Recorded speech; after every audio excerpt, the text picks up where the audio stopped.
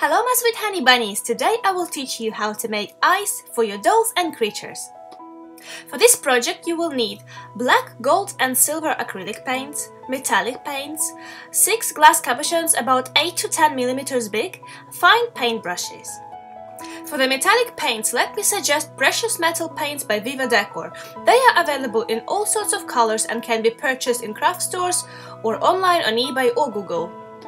This pair of eyes was already pre-made by an artist and they cost me $18. Technique I'm going to show you may cost a little bit more when buying paints, but then you will have enough to make a lot more than just one pair. I will be working on 3 eyes at once, so let's start by taking black acrylics and paint different pupils. 1 cat's eye, 1 ellipse eye and 1 circle. When you're done, wait for it to dry naturally or dry it with your hairdryer for faster results. Now we will use golden and silver paints to outline the pupils and to add some little details.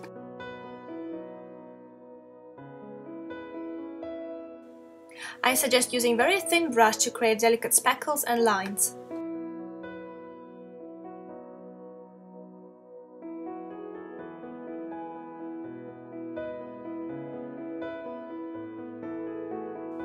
The last step is to cover the rest of the surface with shimmery metallic paint of your choice. I used coral orange with golden shimmer for dragon's eye, sky blue with silver shimmer for doll's eye, and moss green with golden shimmer for frog's eye. As you can see, all 3 types of eyes are done. Even if this technique seems to be very easy, some of you can get confused with layering, so here are some quick tips to remember. Start with an empty cabochon. Always paint a pupil first.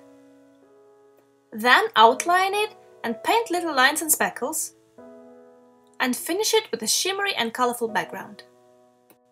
This is it! So easy! Good luck with your project and make sure you show me what you created by sending some pictures to my email. Bye!